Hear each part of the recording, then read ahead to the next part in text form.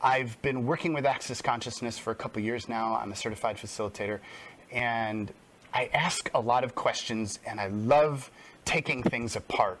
And the nature of that is such where I like to get into what makes things get locked down, and I like to take them apart. I like to untangle them.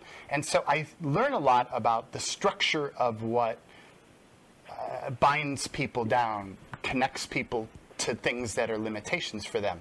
And I have gifts of perception that just seem to naturally do that. So what if there are these things called incarnational agreements, and I'll refer to them as entry agreements as well. And these are agreements that you accepted prior to incarnating that allowed fine print to be inserted into your life plan, your soul agreement, your blueprint, whatever you want to call it, like what you had come here to play in and do, like what you thought would be your life. All of a sudden, there were like little twists that you don't remember putting those there. Does that ring for anybody else? Yes. Yeah. Yes. Yeah. Very much so. Yeah. So, you know, This is what you were looking for, kids. Right here. This is what you knew was there all along. You were looking for this. You knew this was here. There are something called reinstatement clauses. Also, I call them auto-install clauses. And they're agreements that you accepted pre-incarnation that allow you to, things that you accidentally let go of, to have them reinstated for you. Isn't that nice? In case you accidentally drop something along the way, they'll put it back for you. What a service. That's just such a service. I'm so impressed. I want to click accept to that. That's a great service. Allow yourself to perceive all the reinstatement clauses that you have agreements around that auto reinstall things back into your system. Yeah.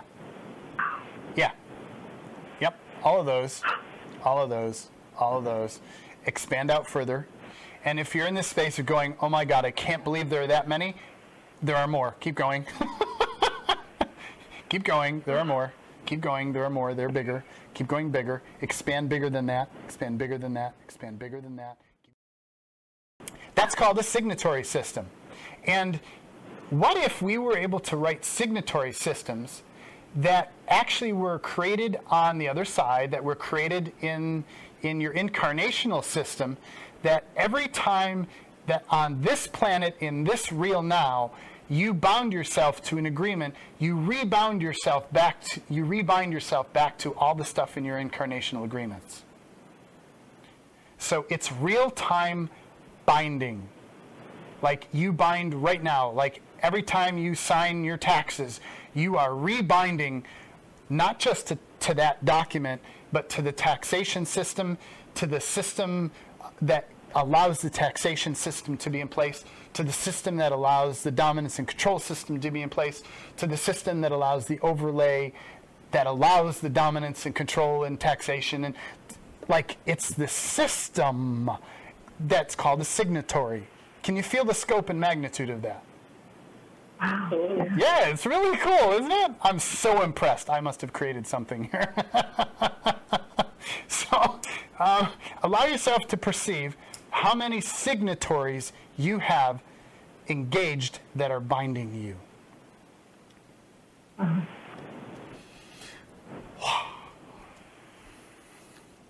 Does that kind of look infinite?